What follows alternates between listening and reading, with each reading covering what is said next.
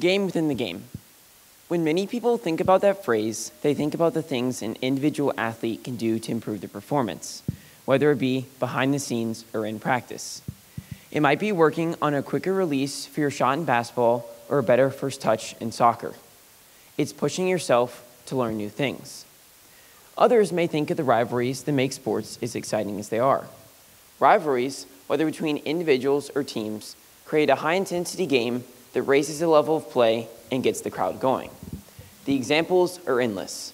Rafael Nadal and Roger Federer, the Packers and the Vikings, the Lakers and the Celtics, Georgia and Alabama, Duke and, some school in Chapel Hill.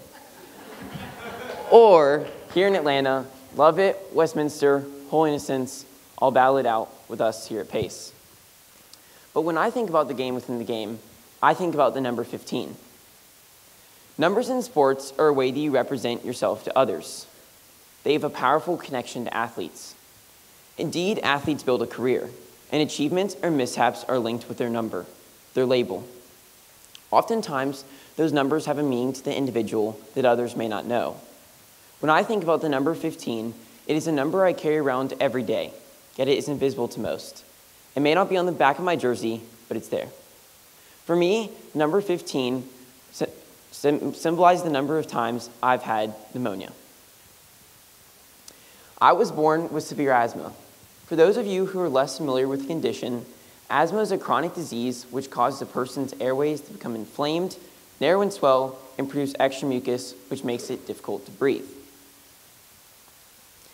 Pneumonia occurs when bacteria and fluid enters the air sacs in the lungs, causing an infection. The infection then generates a nasty cough accompanied by a high fever, difficulty breathing, and chills.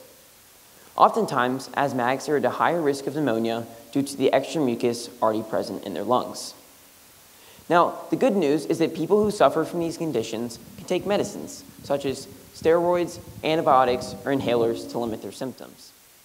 However, in my case, there were two complicating factors. First, doctors said I had a rare hole in my throat that made it easier for mucus to collect. The extra mucus would trigger an infection, an asthmatic reaction, causing normal sicknesses like a cold to blow up into pneumonia overnight. My still developing lungs ached for some sort of relief. But you see, I had a second problem. I was allergic to the medicines the doctors generally use to treat pneumonia. Not pollen, not peanuts, nope, I just had to be allergic to the one thing that could help me. Some nights, I would be up all night coughing. There was a constant searing pain, my chest feeling like it was on fire. With each breath, I would inhale a shaky blast of air that led to another coughing fit. Between the ages of 2 and 3, I did not grow, not even an inch, because my body was too busy attacking bad bacteria on the inside. With these constant illnesses, I was always in and out of the hospital. One year, my asthma was so bad that it kept me out of the classroom for the entire year. Around the ages of 5 and 6, I continued to battle long bouts of illnesses and extended absences. Some of those nights in the hospital were definitely low points, because I knew I was going to be away from my friends. Missing things like birthday parties and sports was devastating.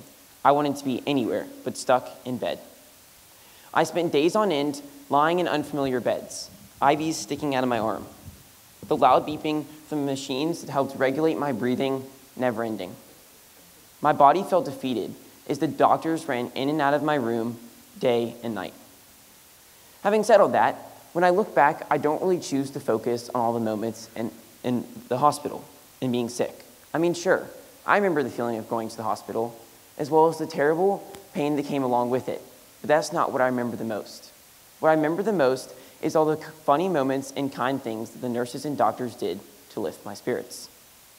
The nurses and doctors were always so kind, going out of their way to make sure that I felt comfortable. They cracked jokes and asked me about my interests. They made my day better, even on the worst ones, by taking me to look at the fish tanks or for joyrides in the little red wagons there for transporting kids around the hospital. One time, I was transferred to a different hospital via ambulance because the first hospital was full. When I learned that the mini TV inside was broken, my 5-year-old self was quite upset at this, as I was hoping to watch Wildcrats. Sensing my disappointment, the EMT quickly began distracting me. He told me that the ambulance we were riding in was the largest one in Georgia at the time, the size of a small semi-trailer. Looking back, the nurses and doctors taught me a valuable lesson. It's not just our family and friends who lift us up, but everyone around us. NBA star Kevin Love famously said, "Everybody is going through something," when he opened up about his mental health struggles after having a panic attack during the 2018 season. Whether it's a bad day or a long-standing challenge, we all encounter difficult times in our lives. Keep in mind, these challenges cannot always be seen by the human eye. For example, the perception that others have of us may not always match the internal reality we feel. Our internal struggles shape who we are, just as my struggles with asthma have made me the person I am today and will continue to shape who I become in the future. My struggles taught me that you may think you know what a person's like, but you'll never truly know unless you put yourself in their shoes. Through lifting each other up and putting ourselves in each other's shoes, we begin to see a different kind of game emerge, one that involves random acts of kindness. These acts can be seen through the lens of sportsmanship. A perfect example of this is the events that occurred during the sailing competition at the 1988 Seoul Olympics. Canadian sailor Lawrence Lemieux found himself in an excellent position to win gold halfway through the race. However, he suddenly noticed that two Singaporean sailors from another event had capsized, one being unable to swim back to the boat. Seeing the men in distress, he quickly abandoned his course to the finish line. He helped rescue the men and then proceeded to stay with them until the Korean lifeboat arrived. By the time it was all over, he would finish the race in the 22nd position. Lawrence had devoted his life to the sport and had even worked 3 jobs while living out of his van. Yet, he put the needs of others in front of his own dreams. Lawrence may not have won, but he played the game within the game of life better than anyone.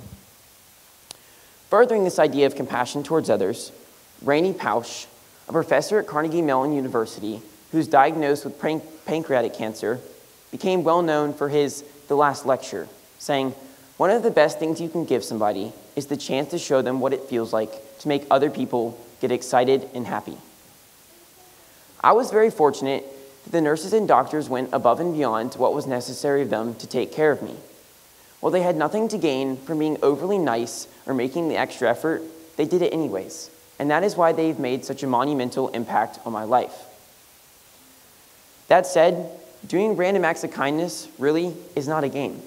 In fact, it's quite the opposite. There is no keeping track of score, no winners and no losers. No thrilling buzzer beater, no loud or crazy crowd to cheer you on. What you do may even end up going unnoticed, but deep down, you'll know that you've made a positive impact on someone.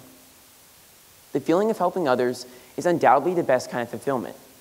Moreover, it is a small yet tremendously important aspect of life. Random acts of kindness go a long way, but we should try and make them less random. And finally, if we each think about the number, our invisible identity that shapes who we are today, then it will help remind us that everyone has a game within the game, one that we each have a chance to positively shape and influence. My number is 15. What's yours?